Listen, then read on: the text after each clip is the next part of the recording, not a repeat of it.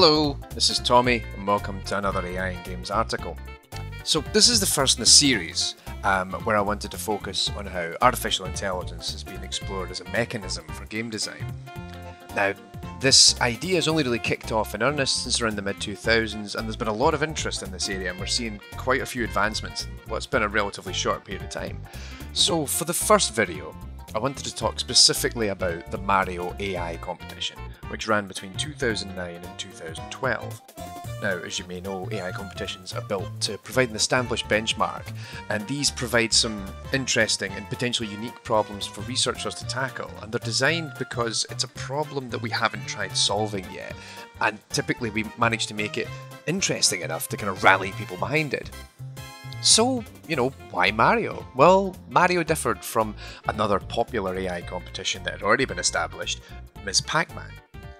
Of course, the main reason for that is that Mario traditionally is a 2D platformer, and also the fact that Mario is more or less ingrained within popular culture, and the idea of what a Mario game is by now, rather well established.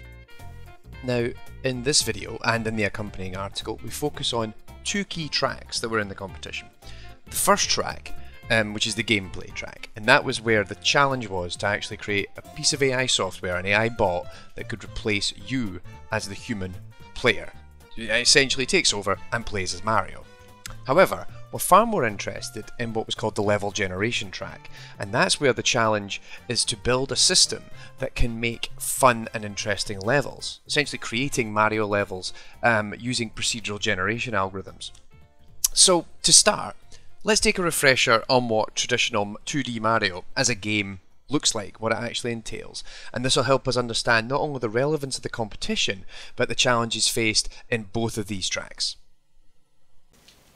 Okay, so by now I trust everyone, and by everyone I mean about 99% of you who watch this video understand what Super Mario Bros. Is.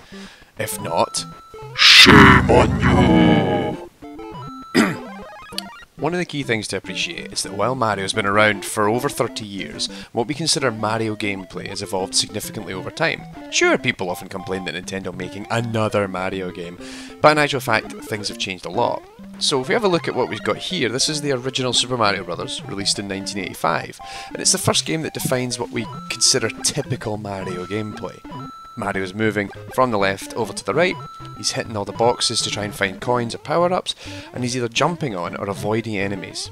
In the original game, it's the first time that Nintendo experimented with platforming mechanic while continually moving to the right. Whereas in the preceding game, in the original Mario Brothers, it was actually all constrained within the one screen. So of course, the goal being to reach the end of the level within the time limit, and I didn't do a particularly good job of it there. But of course, verticality is becoming rather important, given that we can occasionally find alternate paths, and in fact I decide not to take one, but I take a different path here, by actually jumping up and smashing through some of the platforms. In addition, we also get to see the use of pipes, either as obstacles, or as platforms itself, and of course there is that way to find hidden locations every now and then by going down through them. Okay, so let's move towards the next real sequel to this formula, and that was Super Mario Bros. 3, which was released in 1991. Now, Mario 3 sort of expands on the original idea of both verticality and non-linear design, which we can see here. We've figured out a little bit more about when to jump and how to exploit it. There are more routes to go through some of the track, and it was really keen to emphasise running, given that, as we saw, the Super Leaf, which I can then use to fly. This is then reinforced in Super Mario World, shown here, which was released in 1992. The notion of long stretches are sort of kind of reinforced to build up running, and flying's encouraged a lot more. The only real change to the mechanics come in the spin jump, which we saw a minute ago, but also the introduction of Yoshi. Hello! So, within less than 10 years, the concept of what Mario is and how you play it, it's still largely the same, but we can see that the level design is beginning to evolve over time. An awful lot of things are still there, but at the end of the day, it all boils down to getting to that end point as fast as we possibly can.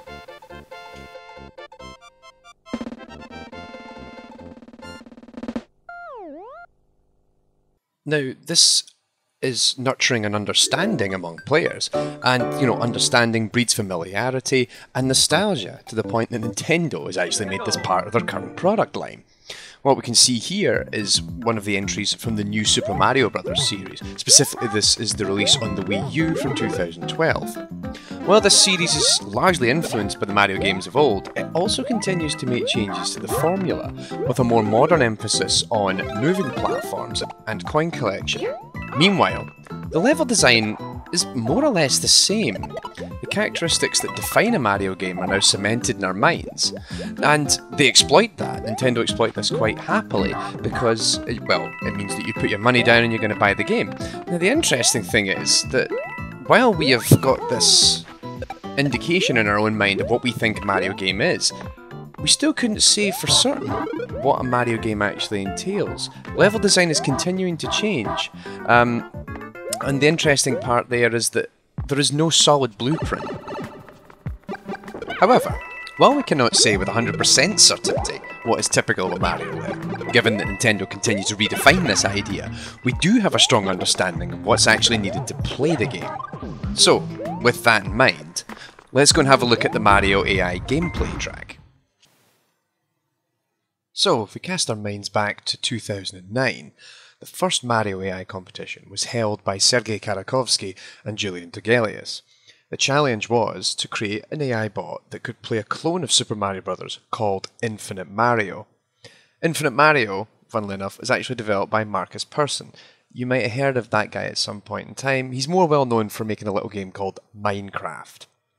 While a range of AI submissions were received, the best was developed by Robin Baumgarten, which is what we're showing here.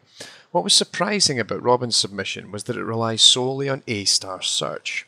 For those of you not familiar with the method, it's an effective yet rather simple informed search algorithm. This A-star bot proved more effective than many of the other approaches, such as evolutionary learning, given that it was told simply to travel forward without getting itself hurt. I realise that I'm sort of simplifying it a little too much. It's actually more complicated than that, but that's what we can really distill it down to. It would then use this to find the optimal path to move forward that didn't result in its own death. Mario in this case was provided with a grid that could detect what was immediately behind him as well as a short distance in front of him. The red line that we're seeing in each frame is what the A-star would propose as the best path to take. Now, there are a wealth of other submissions that were received. However, there's a significant difference in performance when an AI attempts to learn how to play Mario versus using the likes of A-star. This is because with A-star, we use a heuristic that tells us how to evaluate the game world, whereas a learning bot has to figure this out on its own. Though of course, this does not detract from Robin's submission, and as you can see, it's pretty spectacular. Now let's look at the level generation track, which ran twice in 2010 and 2012. The challenge here is to create an algorithm that can create a platforming level. In this case, yes, it's a Mario level, but bear in mind the goal is not to actually create a level that is considered a Mario level. Given, as we mentioned earlier, while we've got a good idea of what this might look like, there's no concrete definition for it. As such, the judges of the competition were asked to rank the submitted maps based upon their experience with that map and kind of what was their preferences. The methods taken for these entries vary. Some were focused on creating environments that were reliant upon rule systems that built maps, then tweaked them to have special areas of interest. Other systems are reliant upon human interaction by using the player to evaluate a test level and then used that feedback and metrics that it accrued from that to build its own procedurally generated levels. The videos that we show here is work by Ben Weber, and this was his Pro MP generator. This takes multiple passes at the level to add features gradually, first with the main terrain, then adding the hills for non-linear play, pipes, enemies, blocks, and lastly coins. As we can see from the video, while these levels do not look exactly like those that we've seen before, they do evoke certain design elements we have seen previously. Perhaps more importantly, they're playable, and it offers a unique challenge from what we've seen in previous footage. Now, what made Ben's submission interesting is that it's parameterized, meaning that this can be customized based upon the skill level of the player. In this footage, we now see Baumgarten's A-star player attempt to tackle the Pro MP generator at its most extreme setting. This would certainly cause a player more than a few problems as well. Also, given that the PCG system does not entirely constrain itself the same way a human designer would, we see not only some particular bottlenecks that perhaps a designer would never actually enforce, but also bizarre characters, such as a walking or flying piranha plant, as well as bullet bills with wings. It's all pretty extreme, and I don't think I'd last more than 5 seconds playing this myself.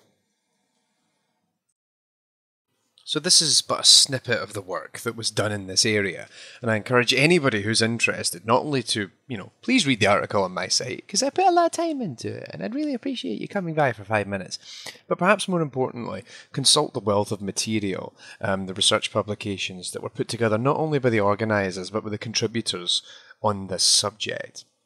Fortunately, while the Mario AI competition has since ended, the work continues on in the Platformer AI competition, where the focus is not only, once again, on the level generation track, but also a Turing track, where an AI bot attempts to fool judges into thinking it's human, based on its gameplay style.